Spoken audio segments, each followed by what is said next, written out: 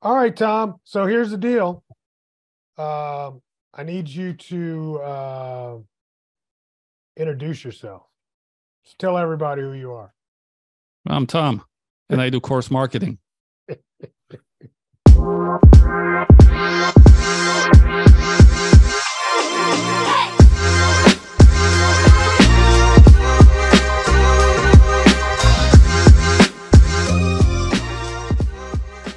You're on top, right? Everything's going well. You start getting lazy. Then at some points, people start passing you by, Yes. or things stop working as they should be. Then we start dropping. Then we go into like, oh shit. Now I got to start hustling again. The old shit cycle. Figure things out. And that's the cycle we want to be in as short as possible. Yes. And then we go back on, oh, things are working again. Things are getting better, easier. And then we get back to the top. And then again, we get lazy.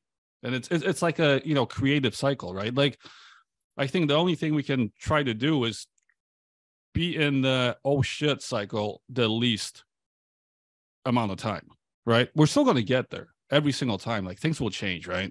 Yes. So there's always going to be something like it's disrupting us, or, but so you're at that cycle now. You're at that, like, I'm lazy now, and I'm, people maybe passing me by, things are changing, moving to the, oh shit, I got to change something. You're probably not there yet. No. But if you continue being stagnant, you will be at the oh shit cycle at some point. I think, like, I had a friend ask a question in a group, and she said, like, what have you done, so far in 2023? And I said, absolutely nothing, and I'm cool with that. Well, it all depends on like even the cycle of the year you're in, right? Like, yeah, she might be in the, like, I fucked around Q4, so I got to hustle in January. You might have been in the, I worked my ass off, had my best months in November, December. I'm in my thinking month. You know what I mean? Like, so it's difficult to even answer those questions.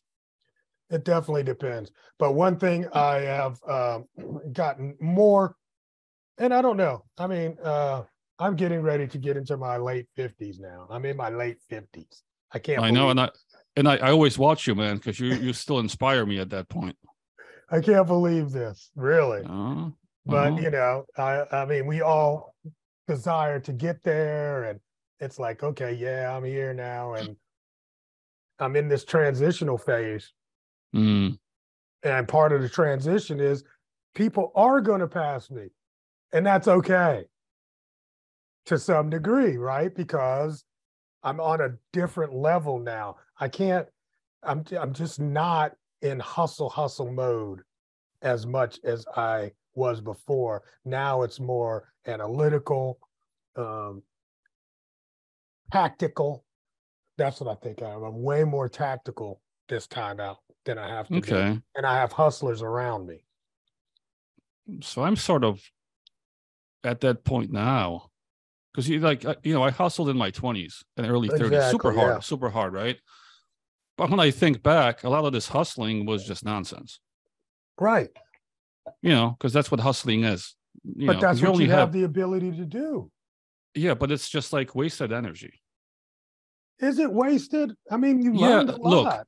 Look, sort of, man. Like, sort of. If you're not really strategic with your hustling, do you really learn a lot from a lot of it? You'll learn some. You'll learn a lot of things not to do. You'll learn, like, oh, maybe these goals weren't actually my goals to begin with. I just ran after like 10 different rabbits. That's true. That's true.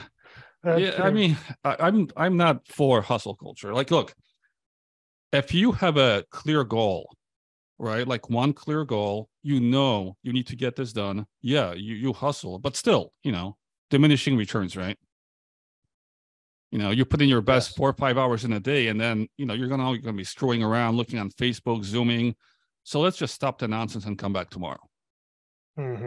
Because there's you can't hustle for 12 hours at that same intensity. I mean, you can take some of the, drugs, like, what is it, like Adderall, modafinil, all that stuff. But even with that, man, I've seen people on that. Really? And they think they're smarter than they are. at the 6th, 7th hour. Like they, in their brain, they're focusing. I'm like, dude, you're like doing nonsense now. Like you're not realizing it. But you're focused in on the nonsense. Focused on the nonsense, yeah. They're focusing on switching tabs. They don't even realize it. So it's even that it's not. I don't know, man. Like I find, like good 4 hours of focused work in a day. It could be the most important thing. I'm done by noon, bro. You can accomplish so much. I can be done by noon. The most important thing. That's the goal, I think. It's like for me, it's always been be done by 3:30. But noon is, usually afternoon it's like administrative stuff. So right, that's what I was thinking. It's like when I say done by noon, it's the most important work that's going to move the ball forward for me. And then I get around to doing all the other stuff. And like I said, I'm on the phone a lot with clients and stuff. So I'm thinking on their problems at that time. Yeah. So what it seems like to me is like you're at that point now where you're finally trying to figure out what is my most important problem every day. Because you just don't want to do extra work. You don't want to do extra work. I don't have the bandwidth to do that anymore, Tom. You just don't care too, man. Like, okay. Look, this is a problem with getting older, man. And I've noticed this already with myself. I have a hard time finding food I really enjoy because I've ate so much. It's like that bodybuilder, right? That ate steaks for like, 7 years straight. And he's like, I don't care what kind of steak you give me. It's a fucking steak. It's just right. Steak. Yeah. Watching movies is difficult because I've seen so many stories. I know how it works. Like I can predict what's going to happen too much. Yeah. Right. Like I know the flow of the movie now. Right. Books are the same thing. Music, similar, right? Because I know I've listened to so much. Like I get it. Like I'm like, okay, I've heard this before. You mix these 3 things, great. So just being older, like makes you like, well, like a lot of this stuff I just don't feel like doing or listening or watching or whatever, because you've done it. Like you've probably done, I don't know, 500 different client jobs. Yeah, easy. So every new client is just like, I mean, okay, you're great, you're special, but you're just another client. You've done so many speeches, so many flights. Oh yeah, it's amazing, but I mean, it's another flight and another speech. Like I know what's going to happen. Like, what's the outcome? Like I've seen 500 outcomes from each thing I've done.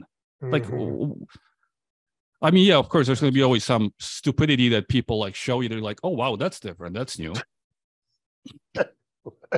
More, are you saying it's more on the stupidity side? Well, so the things that you do, you kind of can predict. But there's always going to be some person that's going to like bring some life into you. But like, oh, I've never seen that before. That's interesting. Yeah, that's interesting. Let's put that under a microscope for a second. That's true. And that's what you seek out now, man. That's what you seek out. Well, so before I used to get annoyed with things like that. Now I'm so bored and can predict something. When someone does something so dumb, I stop and I'm like, thank you. I've never seen that before. I was not aware a person can pull this off. Come on, Tom. You are not that bored, bro. Come on. You live the life. I know. And by living the life, what else can you give me? Like people say, oh, I want to go to the best beaches in the world, eat the best food, eat this. I've done this for so long. What else are you going to give me? Like, what better beach can you give me? I've been to the best beach. I've lived by the best beaches for so long. Sometimes I get away from the beach because I get bored of the beach. So what's your favorite beach area? I mean, if you go to Krabi, they have some of the best beaches in the world.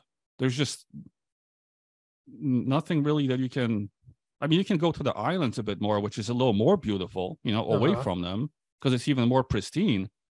But it doesn't get any better. Like there's nothing else you can really hit. You can, probably replace that with a different country, but I mean, it's still going to be a beach with clear water, beautiful sand, coral reefs, different things. And you'll be like, I mean, this is just as good as it gets. Gotta love it. But again, if you're around it so much, like on my 3rd month in Krabi, I don't even look outside much anymore. I just walk through it. You know what I mean? That's Because just well, that's kind of the way it becomes, right? yeah. So then I fly back to America to get annoyed, and I come back much happier. Yeah, I'm sure. America makes you appreciate how great the rest Appreciate. of the world is. Oh yeah, it really does. It's sad, man. It's sad. I used to think America was great, like That's the because late you're '90s. trained to believe you're trained that way. Yeah, yeah. We, But we I we know, are like, trained that way I know where to go to get myself annoyed and appreciate the nice things again. inside of America. You mean? Yeah, yeah. There's, the Midwest, for example. Oh, stop! It'll make you appreciate life very quickly. Stop! I am from the Dude. Midwest. Yeah, but I mean, look, I believe you. you take a little road trip through the Midwest. It's the best way to appreciate life. You stop in a little town where the only thing they have is a shitty German restaurant and a Walmart in the whole town. You stay there for about 5 days and you Man, you feel have so never blessed. stayed 5 days in a place with a shitty German restaurant and a Walmart. Have I you? did. I did. I got to look back on Airbnb. I did. This was on purpose. Wow. Interesting. I've done these trips on purpose, like to really appreciate my life. That's wow. Well, because you just get to see, like, the things it's like the politicians who say, like, oh, anyone making less than 250K a year, who are these people? Well, they're not that hard to find, right? And then, like, with us, we're so blessed with things. You go live in the midst of, like, some of the, worst off people. And then you're just like, holy shit, I have it good. Yeah. Can't even get a decent pizza around this place. I mean, a lot of people are struggling, man. A lot of people struggle just for day-to-day things. Yeah, but I'm not really, saying anything about the people. It's just the situation it's where they've been brought up with. Yeah. Yeah. And then they have no desire to leave. Well, look, man, it's not difficult to knock ambition out of people. It's not that hard, man. If you grow up with no hope, don't see anything, no one around you accomplished anything, you have to be a special person to want to get out. And most people are not special. Interesting. Most people can't even make their own opinion.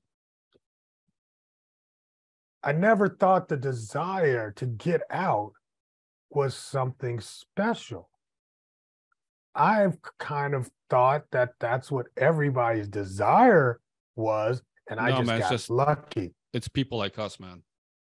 Yeah. This is not everyone. This is not everyone. Wow. You know what? That's very interesting. I have to think on that deeper. And then I have never, ever considered that. Yeah, it's like we're those, like, crabs trying to get out the bucket, right? Yep.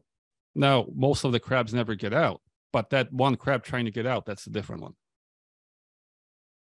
Because the other crabs are trying to pull the crab back. Yeah. So that one's special. But again, most of them don't get out. It's so hard to get out, man. Like when I think back on, all the struggles I've had, it was just trying to get out because it's hard. Like I had no help. What do you think was the catalyst for you? What was the tipping point? What you just get lucky? Was it intentional? What okay, there's no such thing really as luck, but I get it, that you happen to be in the right place at the right time sometime. What was your tipping point?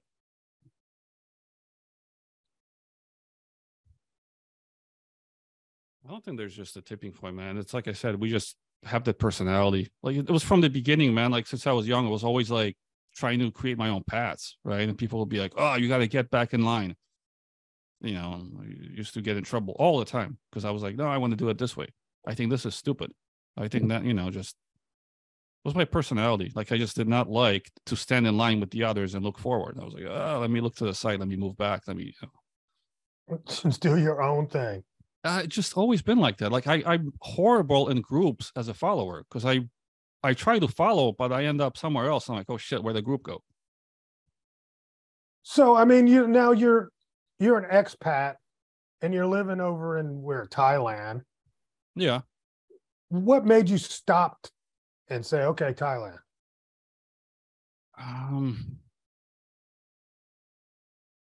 The ease of life here is best for me. Okay, I'll give you an example. Like, and none of this I can get in the US or Europe for part being, right?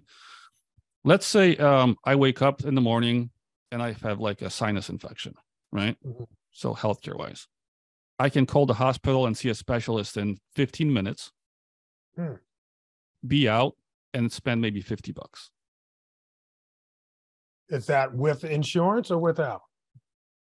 No insurance. No insurance, just spur of the moment, like something's bugging me. I need to see a specialist. Boom, I'm out, right?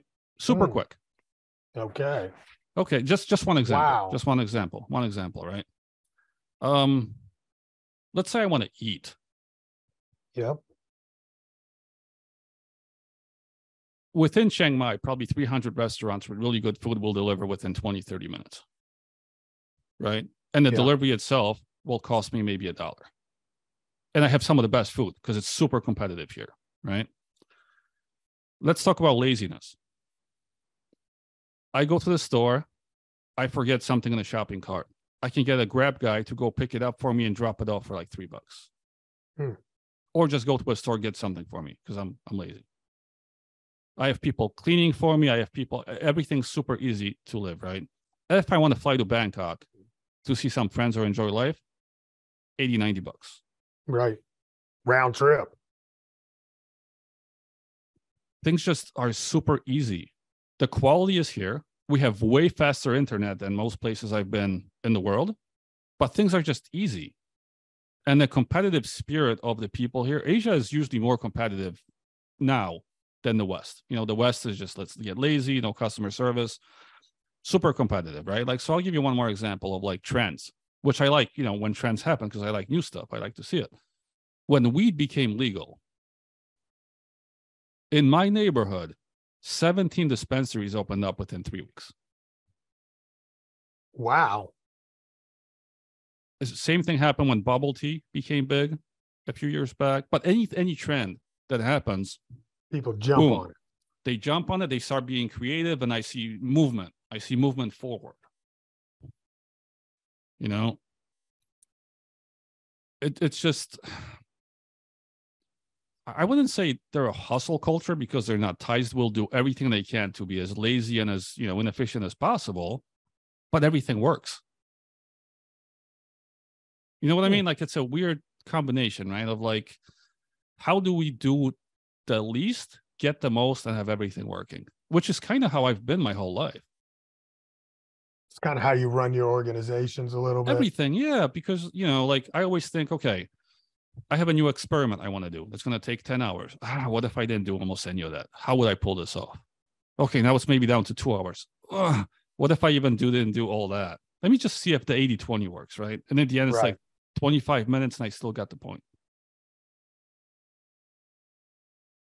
You know what I mean? It's not like Americans have this thing. Europeans are the opposite way, but Americans have this thing where, like, you ask someone how you're doing. I'm so busy. Busy doing what? Fucking nonsense. Look at you. You're not doing anything. But always, you know, busy. I'm busy. I'm running around. For what? I'm stressed out. Can't sleep. You know, all this nonsense. In Europe, it's like, what are you doing? I'm trying to relax. Yeah, I can see that. Yeah. I can see it by customer service. Can fucking get anything done here.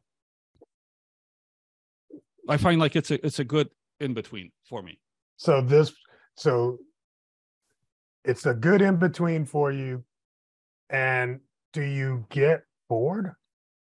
Yeah, but I mean, I leave a lot. I'll go to Bangkok. I'll go to the South. We'll fly to like Taipei for a month. We'll go to Japan. I'll go to Europe. I'll go to the US. I mean, I still fly out, but on the day-to-day level, it fits my personality. Seems like I think that's important, right? You want to find a place that fits your personality. Yes. Just to live, right? Because there's no stress on my end then, because it fits my personality. I can throw money at a problem in Thailand and 90% of the things will go away with just that. You can't do it in America. If I get stopped by a cop, I can give him $15, tap him on the ass, and he goes away. No. But that fits my personality, right? Like, I don't get upset that I got stopped. I'm just happy. Like, $15. Okay, keep moving, buddy. you know. Interesting. But again, it's just different based on personality. Yeah, it's, you got to just kind of get what fits you, right? Like when I was younger, New York fit my personality. The hustle, the bustle, the Yeah, fast because pace. I was You were running very around. busy. Yeah, I was busy and hustling. There was no Yes. point to it, but I felt like everyone else. Yeah, we're running at 6 in the morning. Yes. Yep, we're coming back at 3 in the morning. Great. And after that, I was like, this is stupid, and I left. And you did travel around a lot. I did. And I lived lived in a in lot of Atlanta for a places. while, and I liked Yeah. Atlanta for a bit. Yeah. But then I was like, I'm stuck in traffic almost everywhere. This is dumb. You do got to drive. Well, it was just, for a while I loved it, and then I just thought like, this is just, on my part, it's just stupid. Anywhere I want to go, it's like an hour and a half. I'm stuck in traffic. Like, why am I doing this? It's not even that great. It's not You're even on that great. 285. You don't need to do that. You know or through what I mean, town. right? Yeah, that's cool. That's cool. But I mean, you lived overseas in several places. I have. I lived in Prague. I lived in Berlin, in Warsaw, Barcelona, Portugal. I lived in a lot of places, and I like a lot of things about them, but they just didn't fit my personality for long term. Right? Like, and when you got here, it took a little while. Thailand is interesting, man. Like when you come as a tourist, at first you're like, "Oh, this place is great." Then when you start peeling the onions a little more, you're like, "Oh, this place is a shithole." And then when you peel it a little more, you're like, "Oh, it's great again." Like it's just there's different levels to Thailand, And getting through that middle level is what's kind of you got to get through if you really get to like it. You just got to understand how things work. Mm-hmm. But if I look around, it is. It's almost every place. But well, I mean, you got to figure out how it works. What are all the cogs? Yeah, but there are not many cities where you come in and on the first glance, you're going to be like, this place is amazing. Usually you kind of get into that like, oh, I got to, what's happening here, often. Unless it's just new to you, right? Like if you've never been to Europe, you're going to see all the structures and things. You're going to be like, this is amazing. Yes. I've been to all that. To me, it's just like, oh, it's another old-ass building with no aircon. It's very old. That was Portugal, man. That was Portugal. I'm like, all these places look nice on paper, but there's no aircon. They're all historical buildings. No one can make changes to them. The streets are shitty. They're so narrow. You can't get food delivered easily. Like all the stuff I looked at, I was like, I mean, on paper it works, but do I really want to get to that deep level and figure it out? Nah, I'm good. And I just moved on. And I moved on. Yeah, and I went to Barcelona, and I was like, Barcelona's cool, but do I really want to worry about getting pickpocketed every single evening? Maybe not. That bad. Maybe not. Yeah. I mean, it's not like bad crime, but it's just, like petty shit that like, petty. Yeah. It was like Vietnam. I've never had my ass touched so much as I did in Vietnam because everyone's trying to get my wallet out. Really? Yeah. Interesting. But again, it's just based to what you like. Some people I know like it. They get an ass massage every time they walk out. They do. I know people staying there like, this is amazing. I don't need to go. I can go work out my back and it's just go outside and walk. Wow. Okay. See, and I was getting ready to go there. I mean, just keep your wallet and everything in the front and then enjoy. Oh, well, I'm from New York too. So yeah, but still, man, like it's so crowded, like you can't see or really turn around fast enough. So that crowd. But again, it's just I know people who like really love it. And this is why it's difficult to, give advice, take advice, because like, even with my business, like I don't want advice from anybody else. Like I know what I got to do. I don't care what you want me to do. I just don't care. Yeah. Thing. Yeah. But a lot of people need to get to that too, right? Like it takes a long time. Sometimes they're like always trying to get advice from like YouTube and all these coaches and stuff. And I'm like, I actually would pay if you just be quiet and don't tell me anything, because it's just a waste of time. You want to learn on your own. Well, I kind of know where I'm going. Like, and you have no clue, one, what my business is like, what I want out of my business, like what I want my life structured as. There are a lot of, like nuanced things, which you have no clue. You know what? Going back to what we're talking about, I think that is a very important part of growing up and growing old.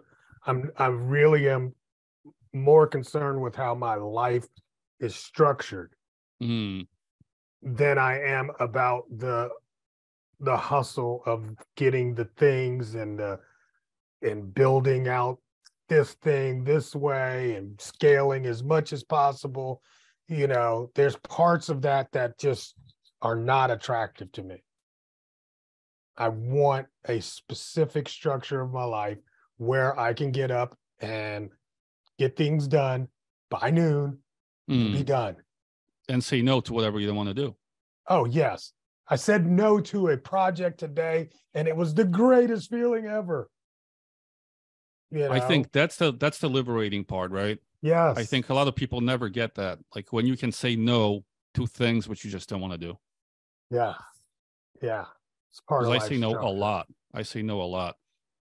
And this is why, you know, there's a lot of opportunity in this too, right? So like, I'll give you an example actually too. Like, let's say you're on LinkedIn, right? And you start getting all those like, you know, promotional messages. Yeah, and I have an agency. So the number one thing is like, what if I can get you 100 leads per month and get you on the phone? And I was like, why the fuck would I want that? Get on the phone 100 times a month? Are you out of your fucking mind? Sounds like work to me. Right. But I'll give you the other flip side of this, right? There was a course creator making courses for dentists, right? And initially it was, I'm going to help you get more butts in seats. Course did not do well at all. What he realized very quickly was that dentists don't want to look at more mouths and look at more, you know, they actually don't want it. So the pivot was how to start your self-storage business as a dentist, make money on the side, never look at another mouth again, and live the life you always wanted. And that took off. So it was a storage-based business, but it was tailored, or it was targeted for dentists. For that, yeah. But what I'm saying is, this is when the life structure part is so strong, became so strong, right? Yes. Because these guys wanted nothing except how to make money and never do this job again, because it's so annoying. They wanted freedom again. So there's a lot of opportunity with a certain age group where people start thinking, you know, because once you have some money, right? You have money in the bank. You don't need to work for 2 years. Different priorities start taking, you know, they take hold. Like, you're like, I want my life different now. Like how much longer do I want to be fixing people's teeth or doing speeches or dealing with clients? Like, you know, there's an opportunity there. Yeah. Just because we all go through this. Interesting. You got me. Now you piqued my interest here, because there's a new course we're thinking about, and it's for people over 40. Yeah, because you're at that stage now, right? And there's a lot of opportunity in that. And you yourself, as you're going through this transition, you yourself 3 months ago is your perfect audience before you were able to get through it, right? Because you know, you were thinking a little differently. You kind of figured it out, you know, helping others figure it out. Yeah. There's some value. It's a pretty big deal. Yeah, you're right. You're right. Because that's a big transition. That's a very big opportunity for you. It is a big transition. You know, it's like when the kids leave, it's crazy. Yeah, but the people that go through it, they all hit that block. And, you know, we're very similar, you know, in the way like our brains work when things happen. Yeah. We get through them differently. You know, some of us have opinions, some don't. You're talking about humans. Yeah, overall, right? So that's why, you know. I think sometimes we miss the nature of the human. Humans are animals, and if you watch them long enough, you see a lot of similarities. Like you said, we get through it in different ways. We might put the puzzle pieces together in a different order, but the nature of humans is there's a line that runs through most of us that are, you know, we're very similar. You can, at least the 80-20 rule, Yeah. And when you apply the 80-20 rule to the population, 80% of the people cannot think for themselves. Right. Which means they're looking for someone who think for them. Right. Right. You know, So, they're go ahead. So yeah, what? So someone like yourself, the one that thinks, you know, you easily have 80 people following you right behind you that cannot. Yeah. I remember I used to tell the story of there's a reason why if you go into, like, let's say a sandwich shop, it says order here and pick up here. Because if you did not have those two signs, most people would stand in the doorway and not move. Well, the way I say it, anytime I have a new client or anyone I'm talking with, and they start talking to me about their audience, I'm like, there's just one thing you need to understand before anything else. People are weird. And, you know, take that as you want, but people will do weird shit, weird times, weird places when you would expect something else. People are just weird. And there's nothing wrong with that. You just need to understand that before we think about marketing, copy, anything we do for these people, like first that they're weird. You just got to weird keep that in which mind. way though? I mean, like, what are you saying? So if I come to you, you're saying people come to you now, here's my audience or demographic, my avatar, whatever, we figured this out, blah, blah, blah. And you're saying, hey, stop for a second and realize people are weird. How does that change the way we approach our marketing and stuff? First, it changes the way I want you to think about how you will interact with your audience. Okay. You know, because you'll think like, oh, no one would ever email me about this. Oh yeah, some will. Some person would never click on this image because it's not a button. Oh, they will. Yeah. Some people would click on the buy button because it's there. No, they won't. Yeah. People are weird, man. People are weird. They would do things which, again, to the beginning of the conversation, I've never seen that before. That's interesting. You know, so what I'm trying to set you up is don't get annoyed with all the stuff you're going to see. You know, just people are weird, you know, and we'll get there. We'll funnel as many of these as we can, but there's going to be a few, you know, strangling and doing weird shit. Right. And don't worry about those. Just people are weird. Just be happy we got most of them going through. Okay. You know, I kind of set the expectation because, you know, that's the first thing you need to understand. Like, people are weird. They might get on the call with you, have no idea what they're doing. Like, why are they even on the call? That's just people, man.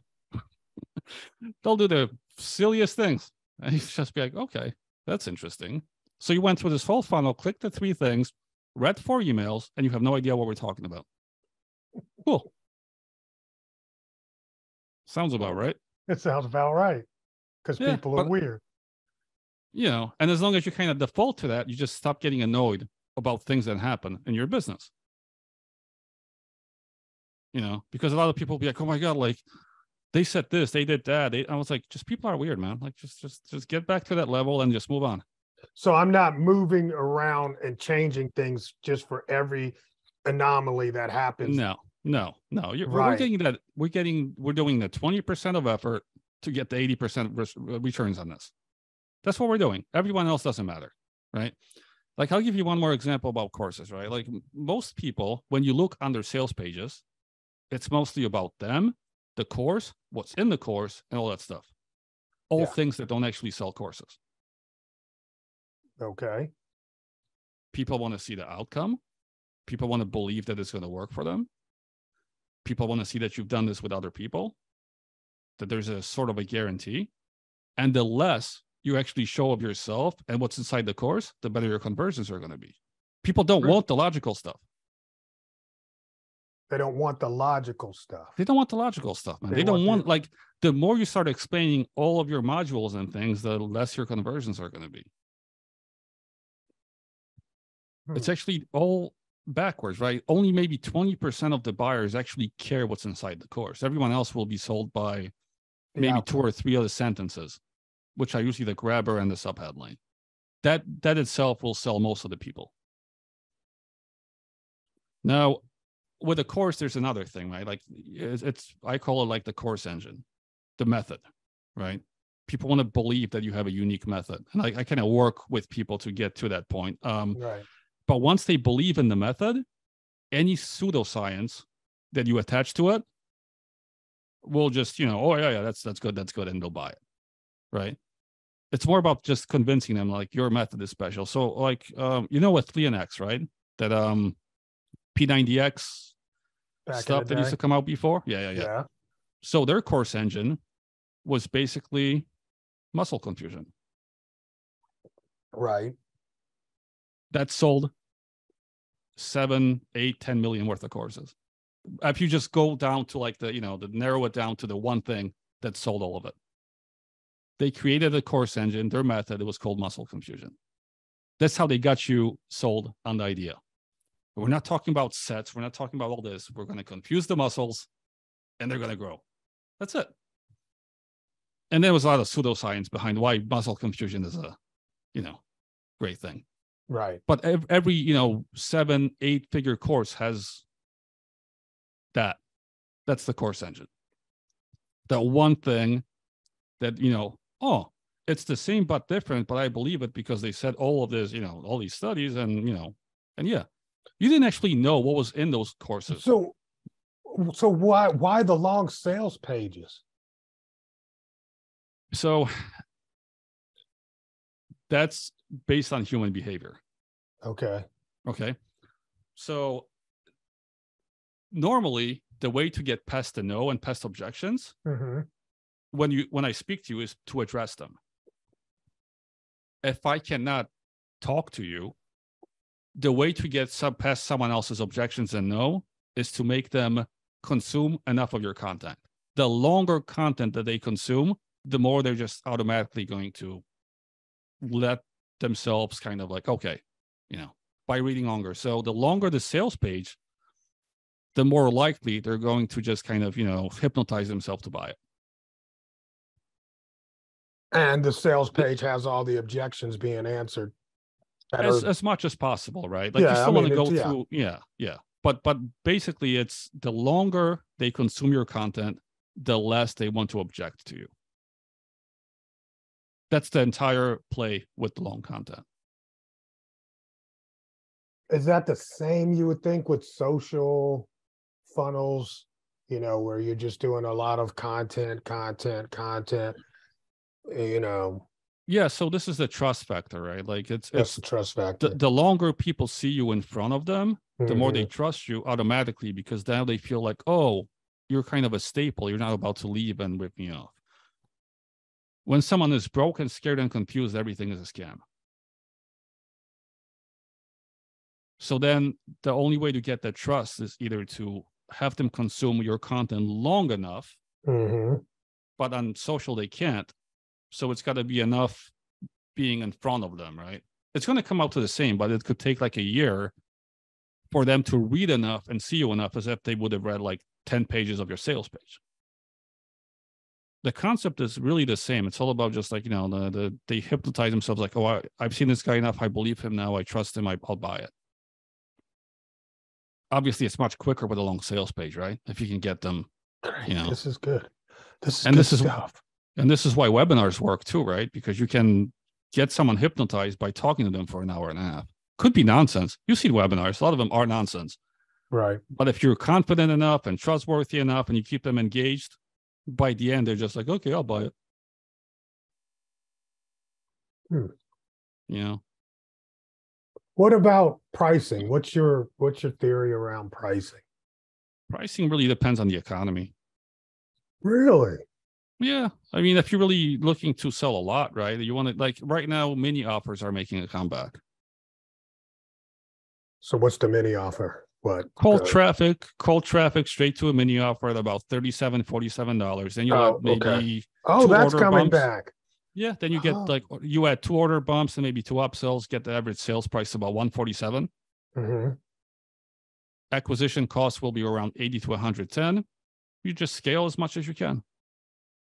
People don't have much money, right? So they'll initially be like, yeah, but they still want things. They still want changes, right? So you see much less of someone new coming in now and selling $4,000 offers. Now, when Trump was around and people thought they were going to get rich for doing nothing, they did well. They sold a lot. It's just based on economy and like And I think the only job the president has is give the country a vibe. Yeah. That they kind of can go behind, right? So with Biden, the, doom and gloom and we're about to die, which is okay. We're going to get mini offers then because people just want like little incremental, you can still make money though. You can still put like a 4K offer on the back end of this mini offer, if there's enough trust and stuff. But economy kind of dictates, unless you want to go against the wave, which I don't. I'll go exactly with what the mindset of the people is. I want to take the easy way out. And it might change. In 3-4 years, it might change. We might get another guy like screaming that we're going to like be the most powerful and make money and stocks go up. And then everyone's going to be like, oh yeah, $1,000 offer, no problem. I'll be rich anyways. It's just based on sentiment. Okay. And just don't fight the sentiment. Just go with it. They want mini offers, give them mini offers. They want big things, give them big things. Whatever. We're just here to sell and make money and enjoy life, right? Yeah. Okay. I'm just thinking, you got me messed up, man. Every time I talk to you, you mess up everything. Thank you. I think I've got it all, and then you mess it all up. Dang. The mini offers is back. Because I don't hold like two convictions, right? I just go with, I look at what's happening and I just move with it. So things will change, right? We speak a year or two and things changed. Sentiment changed. Yeah. Like last year when we spoke, it was craziness. Right now, it is craziness, but in a different way. It's definitely a shift, and it's fine, and it's completely fine, and it's completely fine. Like I think I wrote in one of my newsletters, like when your offer doesn't convert when the economy goes down, here are the 5 things you need to switch in your offer, the messaging, to get people excited again, because it's just different. Nothing wrong with it. Mm-hmm. And you'll switch it back again when the economy goes up. It's fine. But you have to have the sentiment correct. Yeah. I mean, it's not that difficult, man. You could look at like the SP 500, right? If it's red for 3 months, I think sentiment's switching, right? If it's green for 3 months, it's, like there's different things you can look at. If you can't really, feel the market yourself, to just like, I think that's, giving me a pretty good idea. So these are the signals that you kind of are different paying signals, attention right? To. Like when the media is scaring us, big recession coming, stocks are down, all these people are firing. Okay, sentiment's going lower. Fine, let's switch things. People are still going to buy things. So if people walk in the room right now with you, because you're the course guy, with the $3,000, $5,000 course, are you saying let's bring it down in pricing and then do it on the upsell, or put something in front of it to get people engaged? Would that be a change too? Or is it just going to be the messaging and maybe start looking at certain things? Because you said at one point you said price doesn't matter. Well, the first thing I'll ask is, what are you smoking?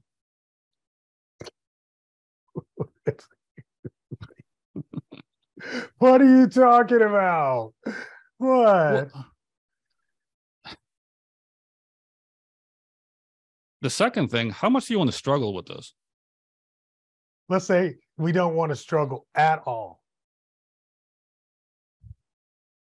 I would make sure that the $4,000 offer, unless you already have a big audience and you have been converting with it, then we can switch messaging. But if you don't, if you just came to me like, this is my new idea, I'd be like, well, let's put that on the back end and come up with something that people will easily digest right now.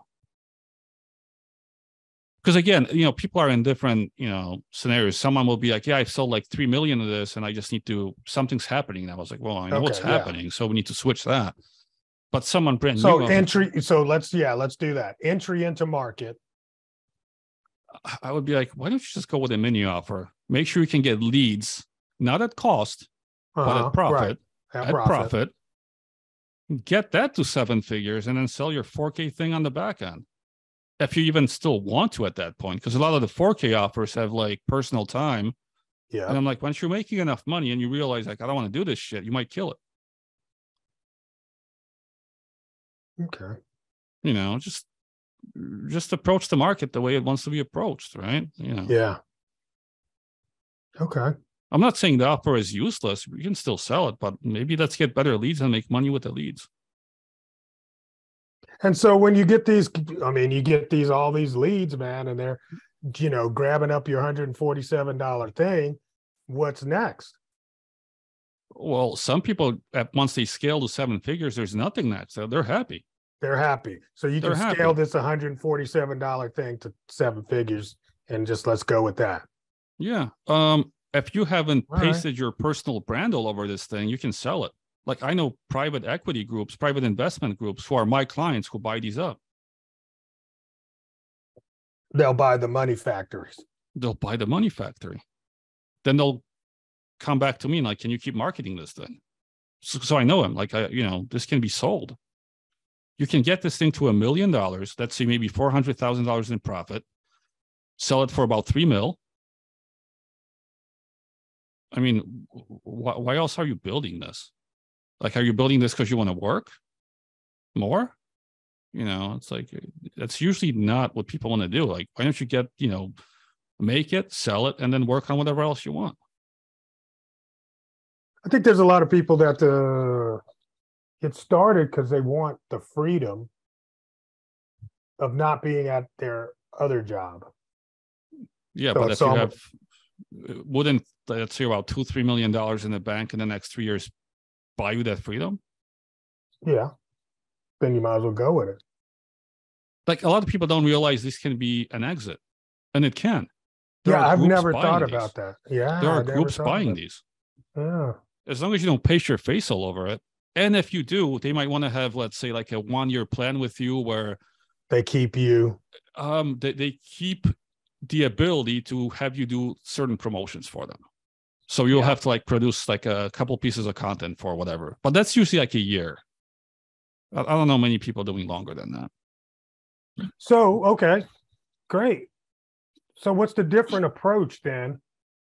Oh, gosh, this is interesting. So what's the different approach than if you're not pasting your face all over it, right? Because there's so many people that are in this influencer kind of vibe where it's like, I got to be the influencer, and it's because of my influence that people buy. What's the other side of that? Just create its own brand. You can still be behind the brand, right? But when you see someone really smart, like a celebrity that knows what they're doing, and they make they create makeup, it's usually a brand. It's not their name, right? They push it. Everyone knows it's theirs, but like Goop. Yeah, I get it. Yeah. They make it brandable so you can sell it. And you can do that with a course. Yeah, of course. There's companies buying these. There's venture capital. There's private investment groups. I know a couple of them.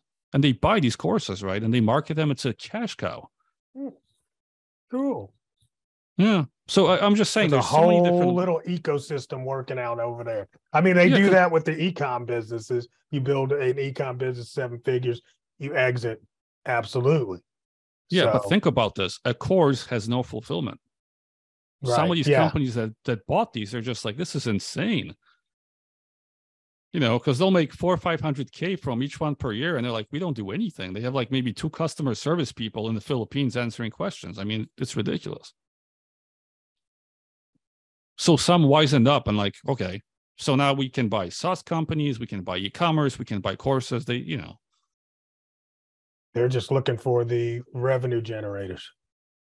Look, that's all we're building, man. Like, I'm in the course niche, but this is just the same thing as you're building some other type of, it's just what I fell into. How did you fall into courses? I mean, it was in Atlanta. I was doing SEO for a gym. And I don't know if you ever met him, but Chike Lindsay, he was the Muay Thai champion and the manager of that gym. And I became friends with him, and he was doing personal, private, one-on-one training. And he's like, hey, Tom, I like your SEO work. Why don't we build a course around what I do? I was like, huh? The hell is that? A course? He's like, yeah, let's film videos and sell them. I was like, how the hell are we going to sell Muay Thai online? People can't work out. But whatever, me. I'm like, okay, cool. I'm bored. Let's do it. Then we filmed this whole thing. 9 months later, he's like, okay, Tom, let's market this. I was like, why me? I don't want to market this. Oh, you're good. Again, sure. A year and a half of like, that was the worst decision of my life, man. It was the worst. Dude, it's the hardest thing to sell. Come on. It's like Brazilian jiu-jitsu or boxing. I'm going to teach you online. It's so hard, man. So I figured it out. then a couple of referrals, and then I realized I'm actually good at this because I started with the worst one first. So the other ones were easier. It was so much easier, man. Like selling like Excel training online is so easy compared to like, I'm going to teach you how to do boxing online, which was like, Jesus. Oh, wow. And then eventually I doubled down. The second I doubled down on it, like the business just exploded because I was like, I just focused in. I was like, oh yeah, I do course marketing only. And people are like, oh, he must be an expert then. I mean, I was, but just by saying that. Right. But I mean, you've taken the principles that you've done for all other kind of SEO. Yeah. Yeah. Okay. But just instead of saying I'm like, I do SEO and courses, I'm like, nope, I only do course marketing. And that's when just, dude, we've been booked without me doing much for like 7 years, nonstop. Like I really don't need to look for clients. It's just been on and off, I mean, we do produce results. I do some marketing and I'm good at the marketing. So I don't do much of it. Right. But still just narrowing down was, insane. But now I'm like, I mean, again, I don't know if I want to do it because it's more work, but I could super easily say like, we also do, let's say, marketing for coaches. Mm-hmm. Which kind of is the same thing. Yeah. Or I could do marketing for agencies like mine, because I mean, I've done it well for so long and I know how easy it is. But it's just, I don't know, it just comes natural. Like right now, our bigger idea is either we're going to buy some of these courses ourselves. Because by doing so many hundreds of them, like I know what sells, just own them and do the marketing, which we do a little bit, but we might just double down on that, or we just build more things we can sell multiples of, right? Like one of the things we teach all the course creators is that course engine, because that's the most important thing in a course. Without that, you'll never get 7 figures. Maybe we just create like a small mini product and teach people how to do that. How to do course engines. How to create the course engine, because without that, you'll never get past 5 figures. Huh. And it's something we just do normally, right? But it's like, maybe I just pull that off and make that like a lead magnet and maybe something I can sell. Yeah, why don't you do that and let me know when that's ready? Well, the logo I sent you was actually for that because it was an idea. I was like, oh, let me make the logo first and see how that looks. Oh, the other day when you sent the logo. Okay. Yeah. I forgot about that. Okay. Yeah. Like we run maybe 5 to 10 experiments every month. And that's one of the experiments we're starting to play with. Like, let's do it and see what happens. I mean, we do it anyways for every single client.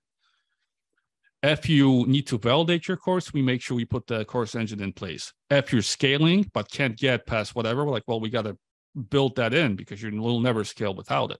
So it's just like a basic number one thing that we teach people. And I was like, why not? And there's different things like that too, right? Like even the way we explain like email sequences and sales pages, most people go like, oh, you need these different, components and things. I was like, no, you really don't.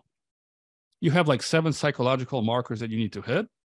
You hit one in each email. You put the same thing on the sales page. So they correlate. So when people comes from the email, like, oh, this is familiar, and they read more, it's a very simple, easy to create funnels and sales pages and emails. But I'm like, well, normally people get templates. They have no clue why they're doing things. We actually just explain quickly why you're doing it and becomes so much easier. And that could be a little other product too. Super easy. We'll show you the template. We'll show you why, what psychological marker you're hitting, and why you need to combine the two. Make sure that the sales page correlates to the emails, because most people do it separately. Right. They'll write the email. Yeah. And there's such an easier way of doing everything. And it all comes from me being lazy. That makes it easier. I'm always trying to figure out, like, what is the actual thing that's going to move the needle without doing all this nonsense? Find the shortcuts. I think you're in a similar spot now. This is why you're like really thinking, what should I do with my day? Because you don't want to do the nonsense. You want to just narrow it in. Yeah.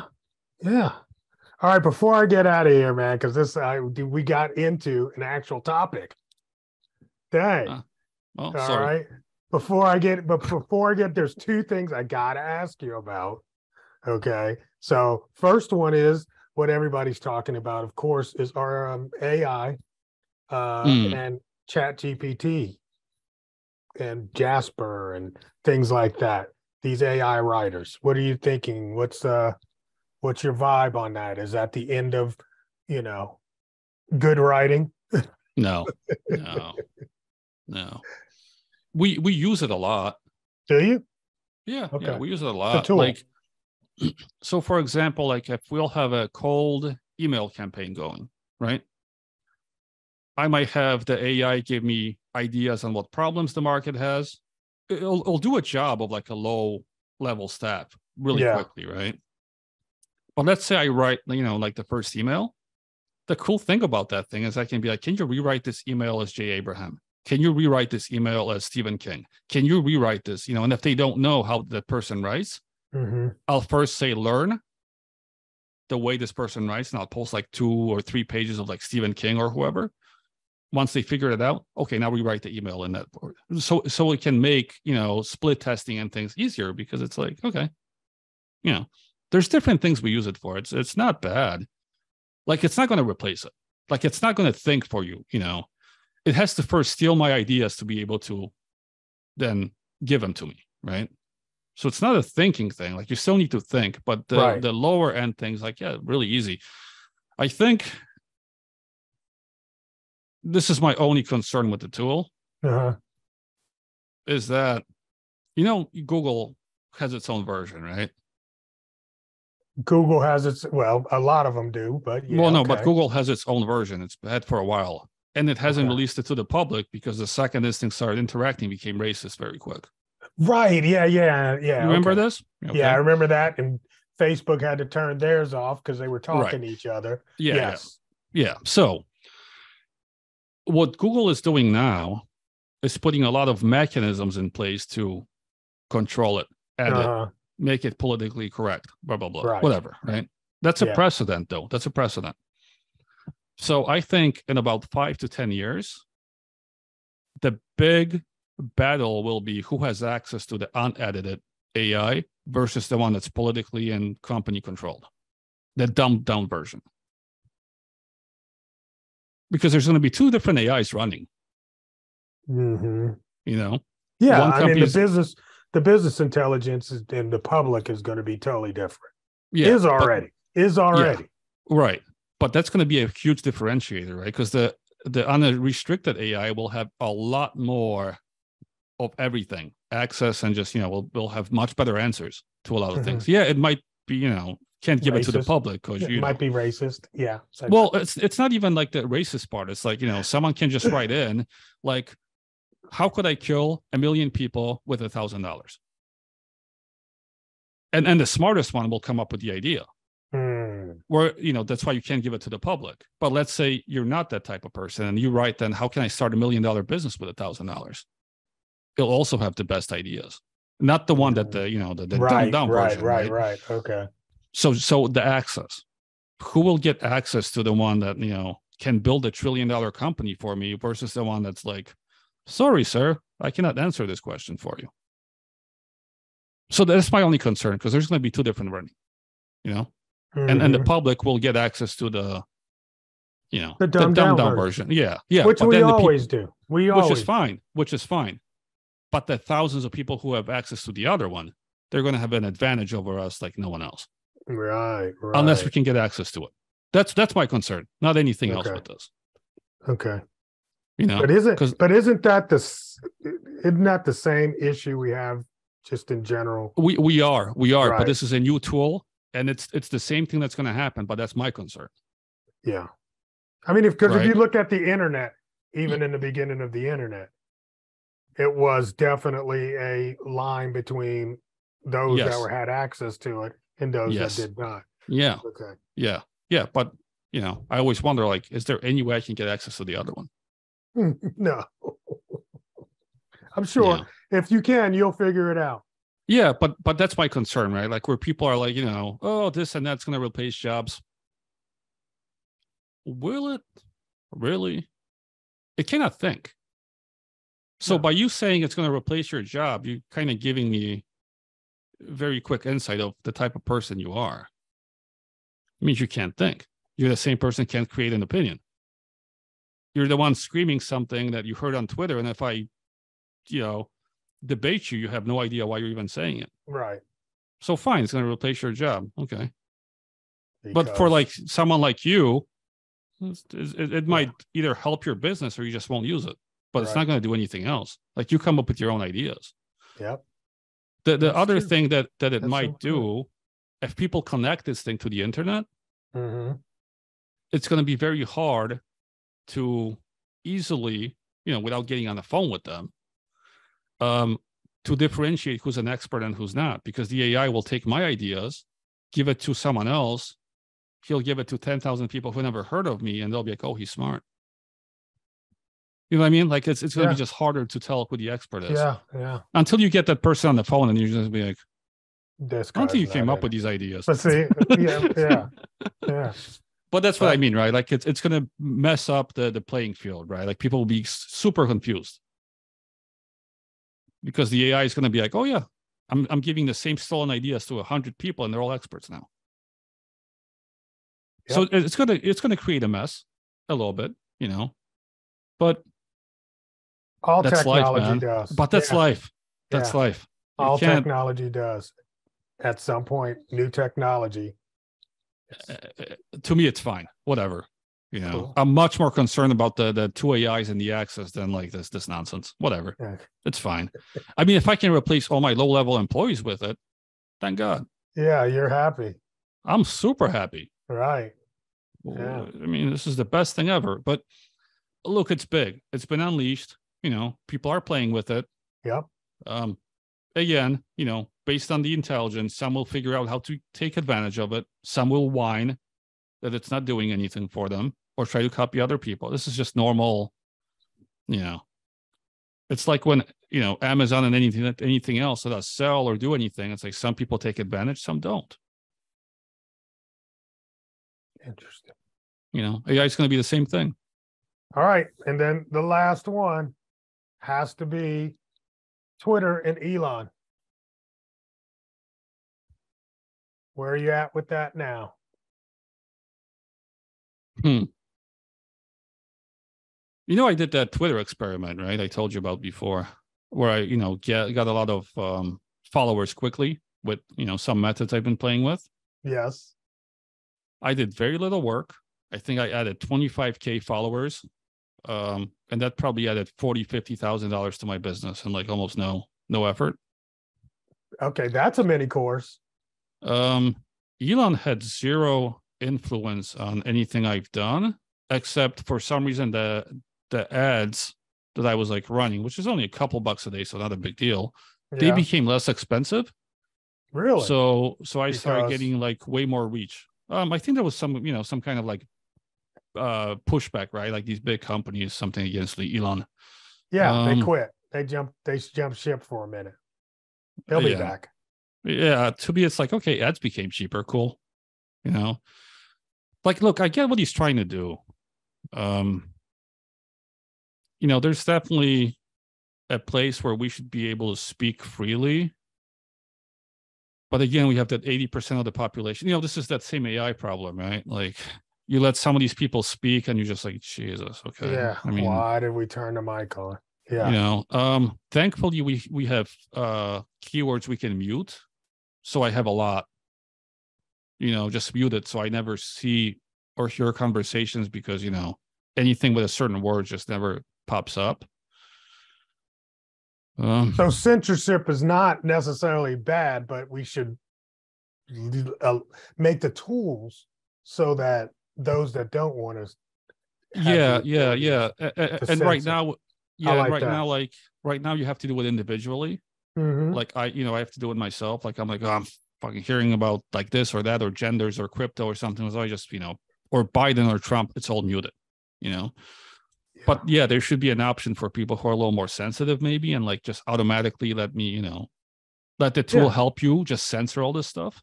That's like the kid filters. Basically. But this is more of like the nonsense filter of like that 80% who just, conspiracies and all this stuff. Like, look, I get it. There's a place for all of that. But there's only a certain amount of people who want to listen to it. Just because I say it's okay to talk about it doesn't mean I want to hear it. Yeah. Okay. Right. Good point. Good point. But it's not easy to do.